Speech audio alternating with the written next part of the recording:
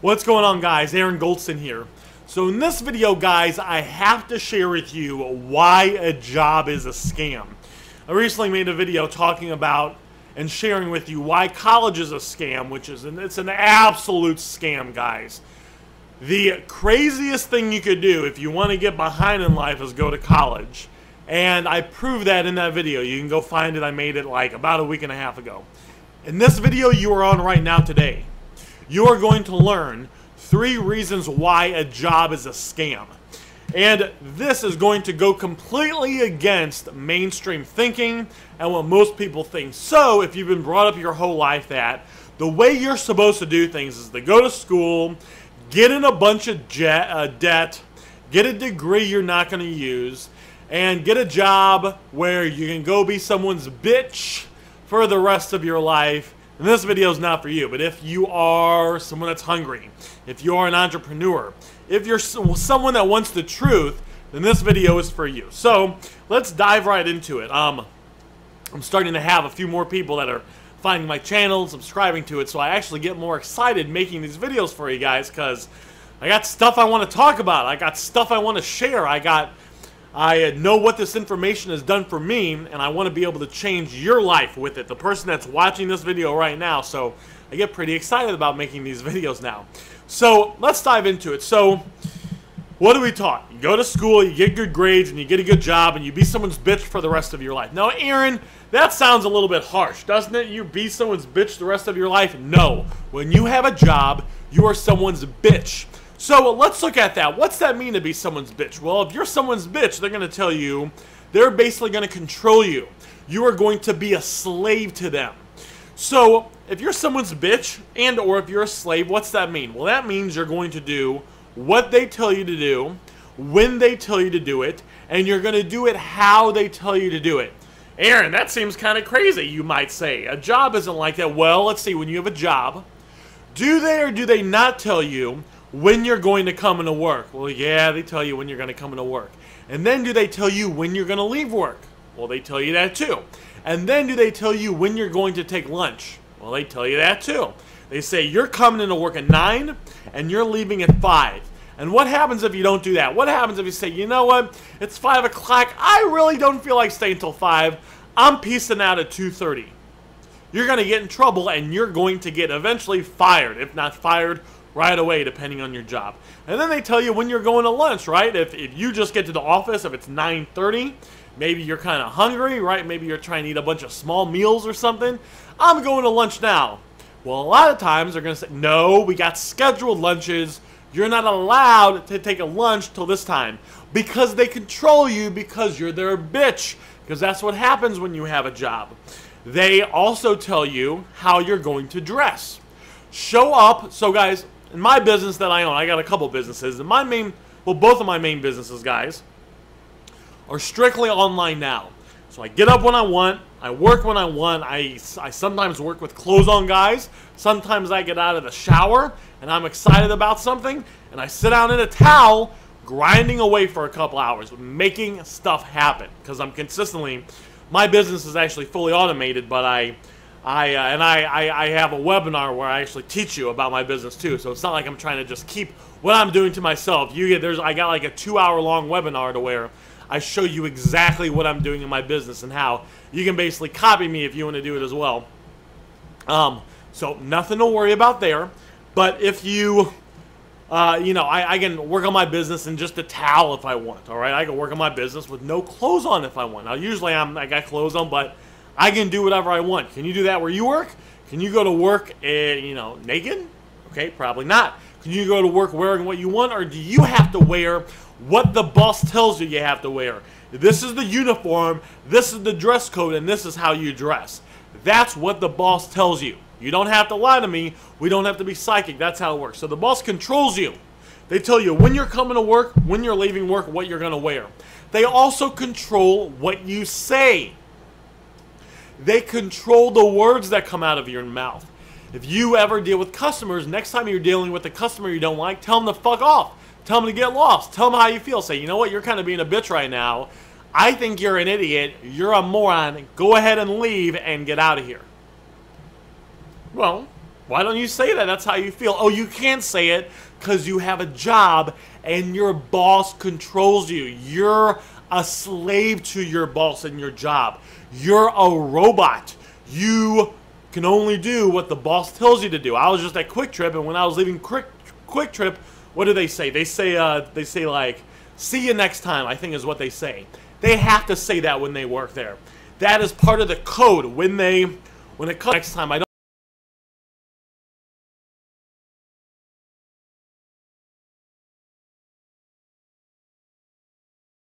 don't really, I just say it.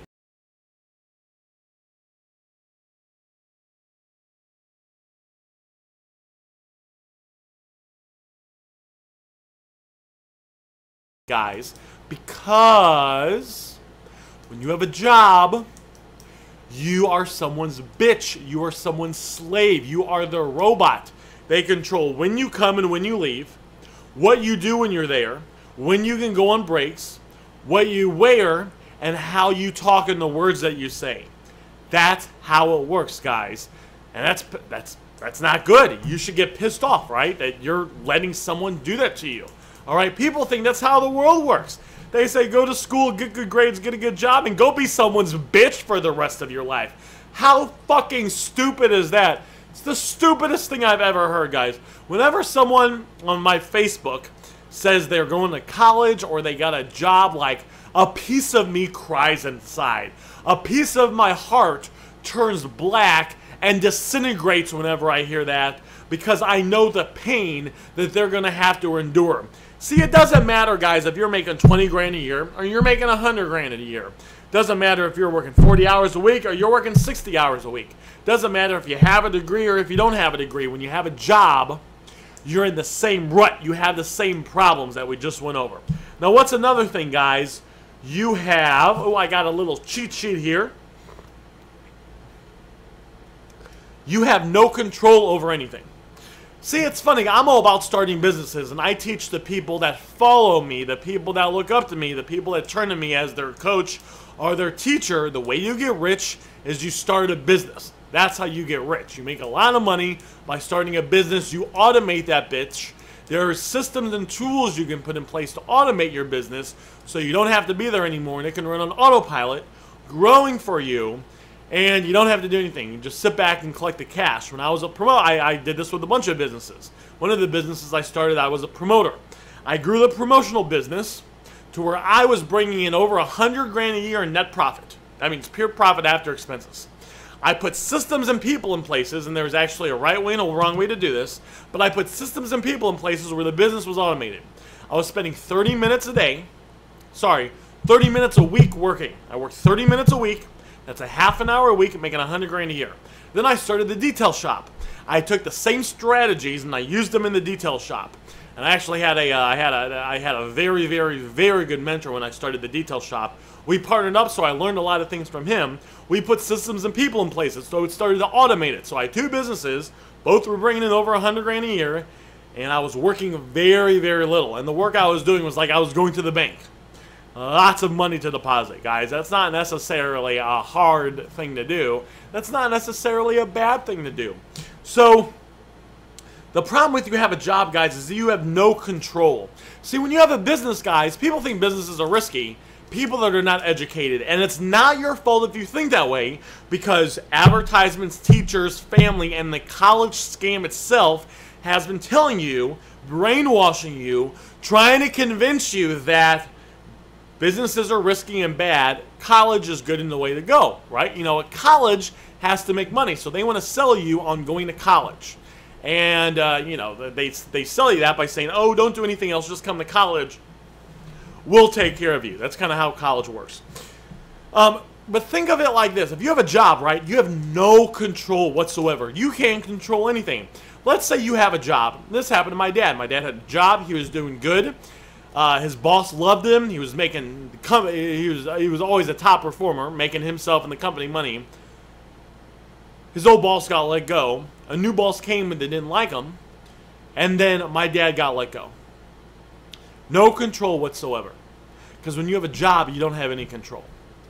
You can get fired at a moment's notice. If your boss doesn't like you, if you get a new boss and they don't like you, they can let you go even if you've been there 10, 20 years.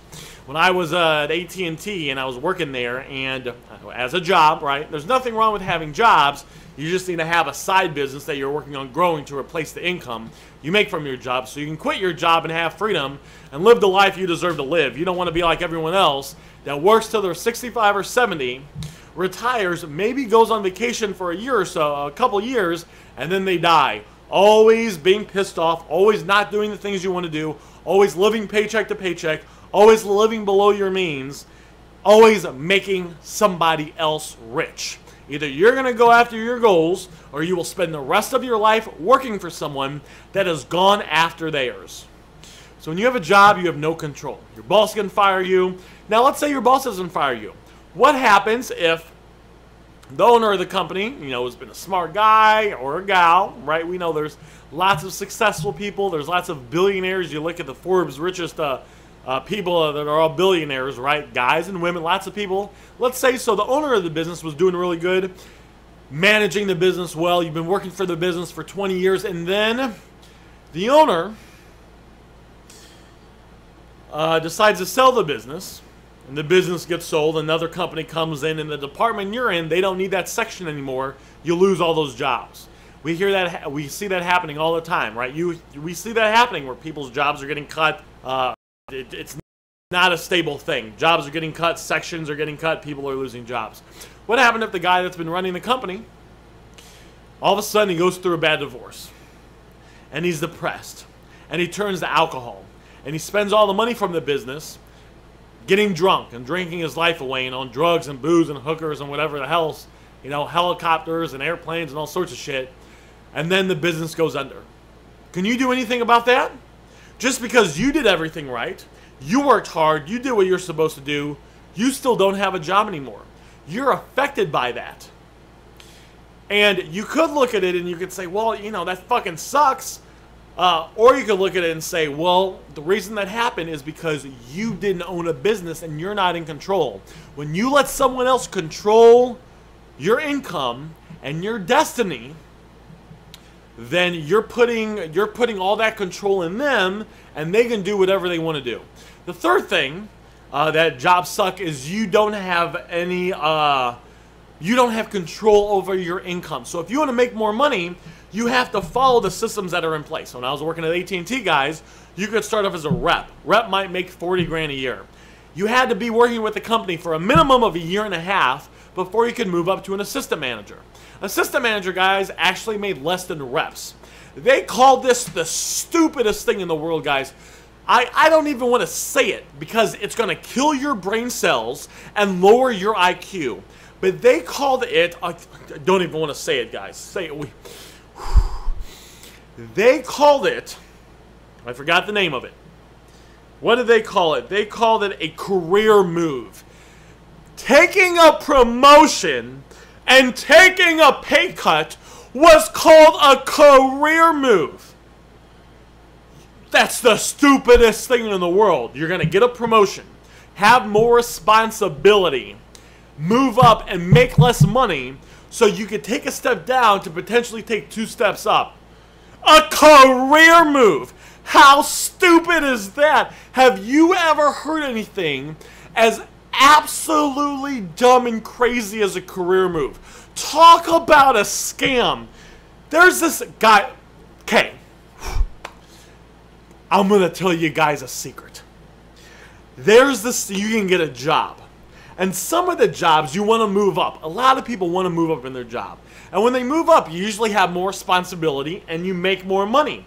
Because as you take on more responsibility, usually there's a direct correlation between the responsibility you have and the amount of money you have. But wait, guys, there is this thing that sometimes, guys, companies think their employees are so stupid that they will have a position above the standard position the employee's in. It's the next level. And they actually figured out a way to where they can give someone more responsibility and pay them less in that position. And they call it a career move. How stupid, oh my God, how stupid is that, guys? Oh my gosh, a career move. Get more responsibility, potentially work long hours, and make less money because in a few years you might be able to get a promotion that pays a little bit more. A career move. Whoever sold that to the public is making a bunch of money because all that money they would have had to pay you when you got that position, they now get to pocket it in their money, in their pocket. How nice is that? That is a scam, all right? But if you're going to go AT&T's route, you're going to be a rep and make 40 grand a year. Then you're going to be an assistant manager, and let's say you make 35 grand a year. Then, after a year and a half, you can apply to be a store manager. Now, that doesn't mean you're going to get accepted. That doesn't mean the position's going to be available. You could be a store manager, and then you could become a store manager. Store managers make about 80 grand a year, all right? You can go from, if you do everything right, if you shoot yourself in the head and do a career move and make less money as you get a promotion, and you do that for a year and a half or 2 years, then you could be a store manager making 80 grand a year. So you go from 40 to 80 grand a year in 3 years. All right? Because when you have a job, that's what you have to do. You have to follow the outline the company you work for sets for you because you don't have any control. When you have a business, guys, if you want to make more money, you can do things right away to make more money. That's why you see people that start businesses, right? It's not just me, guys. I'm no one special. Yeah, I've been listening to 2 to 3 hours of self-improvement a day for the last 10 years. I've started over a dozen businesses, so I kind of know what I'm doing, guys. But it's not just me. There's a lot of other people that are making a lot of money that start businesses and make millions and millions, if not potentially billions of dollars, because, guys, when you have a business and something isn't going the way you want to make more money, you're in control. You can do things to make more money. When I had that detail shop, guys, oh, I'm sorry, guys, my eye's having an itch. I think I have allergies. I'm not 100% sure. I like to say I don't because I'm trying to be, you know, real healthy and have a strong immune system. And hey, maybe I got allergies. I don't know. When I had the detail shop, we started the detail shop, and we started detailing cars, and then we wanted to make more money. So you know what we did? Because we owned the business, because we had control of the business, we started doing window tinting in the detail shop. Then we started doing PDR work. So that means, like, if you have hail damage, you take it somewhere and a technician pops out the hail dents and he makes a lot of money, all right?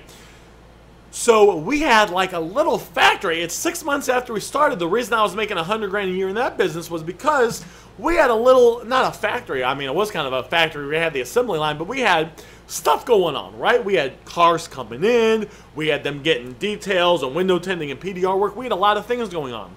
And then when we wanted to make more money, we figured out different ways to advertise. We could consistently grow the business, put things in place to make money. You can do that when you have a business, because when you have a business, you have control. When you have a job, you don't control your income. Now, if you make some commission, you do, but you only control it to, even if you get paid commission, you can only make as much money that you still have to follow the guidelines, right? You can't say, oh, I made 30% commission on this. I feel like I deserve 70. The boss is going to tell you to take a hike, because the way it's comp structured is 70. If you work for the company, you're only getting paid 30. You're only getting paid 30% commission on that. All right? So when you have a job, guys, you give your responsibility to making more money than someone else. You say, hey, look, you control what I do. You control what I wear. You control how I talk. You think for me, and you pay me what I think that, whatever you think I'm worth. That's what you do when you have a job. And the problem with a job, guys, is you're working for someone that owns a business. And when you own a business, your job as the business owner is to put as much money as you can in your pocket. All right? The guy that owns the company, they will pay you, if it's a decent company, they will pay you what the market's worth. If they're smart, they'll pay you a little bit more, but they're not going to pay you a crap ton more money because they don't need to. Why would they pay you 80 grand a year? Well, they can keep paying you 50 grand a year, and you're happy at 50 grand a year, and they can keep the difference. They can keep the 30 grand a year. So that's it, guys. That's the 3 reasons why a job is a scam. I recommend, guys, you get out of a job. Let me share with you a little secret. The key to getting rich, guys, is not by saving your money. It's not by getting a house, paying off your house, and living off the value the house has occurred, or the interest the home makes. And actually, homes Yeah, they say homes appreciate in value, but if you compare the rate homes appreciate in value, if you look at that and you compare that to the rate of inflation, it's actually about the same, to be honest with you. If you look at that, just look at that. You can look at the numbers and you can do the math over 100 years. That's not how you get rich. It's not by saving money and living below your means, all right? Everyone else is telling you to live below your means. Aaron Goldsten is telling you, that's me, Aaron Goldsten is saying, don't live below your means. Get fucking rich and live the life you deserve to live and your family deserves to live. It's not fair for you to tell your wife, your husband, your significant other, and your kids that you can't do something, you can't spend more time with them because you're too busy working a job you don't even like just to pay bills, and you can't do the things that your kid says, oh, let's do that. Oh, we can't do that, honey. It's too expensive. That costs too much. All right? When you tell that to your kids, you're embedding scarcity and bad beliefs inside your children. Instead of being a leader by example, leading by example and saying, baby girl, baby boy, I got my finances figured out. I'm rich, and because of that, we can do these things. We can live a life of abundance, and by the kid experiencing that with you, they take on that belief that they can do anything themselves. That's a much better belief for your child, wouldn't you agree, than the, oh, we can't afford it, oh, money doesn't grow on trees, and putting all that negative, horrible, nasty thoughts inside your kid's head. Guys, if you have kids, I don't know where you are in life. I don't know if you have kids or not, but if you have kids and they're just growing up, you want to make sure that you are filling your kids' heads with they can be whoever they want to be. They can live the life of their dreams. They can have their cake and eat it too. And the best way to do that is by you leading by example. Because they're not going to do what you say. They're going to follow in your footsteps and do how you do it. When my dad was teaching us to drive, he would say, hey guys, you want to drive at 20 miles an hour and go slow in the subdivision, and he'd be going 40 miles an hour and he's speeding up on stoplights. So what do you think we did, guys? We followed in his footsteps. That's what we do, right? That's what me and my sisters do. My youngest sister recently got a speeding ticket. She was going like 93 and like a 60 or something crazy like that. Hopefully you guys got value from this video. If you like this video, guys, definitely remember to subscribe.